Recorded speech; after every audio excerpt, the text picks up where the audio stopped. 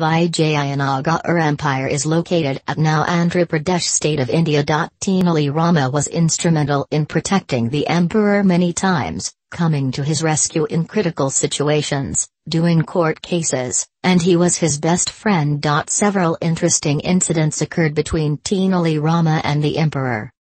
One day a magician from North India came to the king's assembly.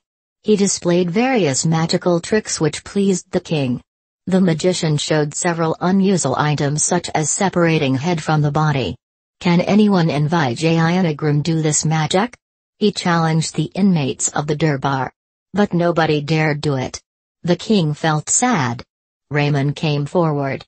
He bowed before the king and the audience and went to the magician. Raman challenged the magician. The challenge is that Tenali Raman will do a trick with closed eyes, which the magician should perform with open eyes.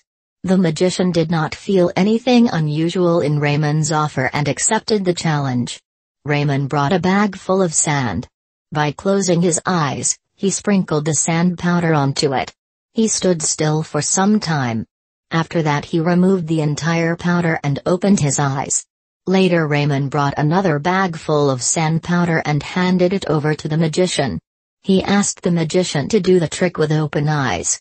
The magician ran away from the durbar hall and even from Vijayanagar as fast as he could. The public assembled there appreciated Tenali Rama.